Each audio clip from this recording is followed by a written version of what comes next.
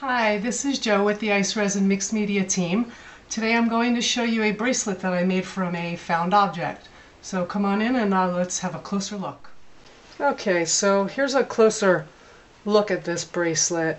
The bark, when I found it, there was a hole in it where I went ahead and placed the eye. So what I did was I flipped it over, used some packing tape, pressed it very firmly on the back to create a barrier, and then leveled it off. Now when you're working with an uneven object, you're going to want to sit it in a bowl of rice or some sort of beans where you can level it off so that the resin doesn't pour out.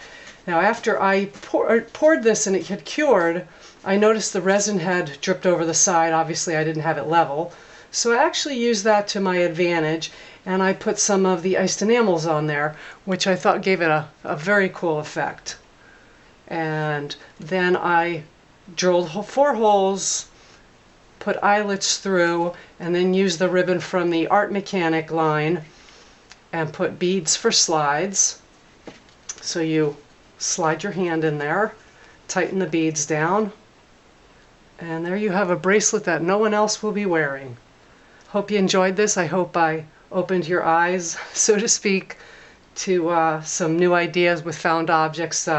Next time you're going to think twice about that object that you pass up on a sidewalk.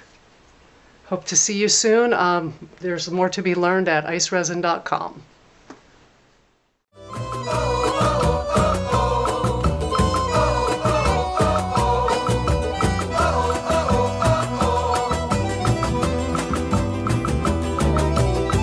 Hello, how are you? So nice to see you. It's been a while, that's true. You look so good to me, from your head to your high heel. I wish that I would say exactly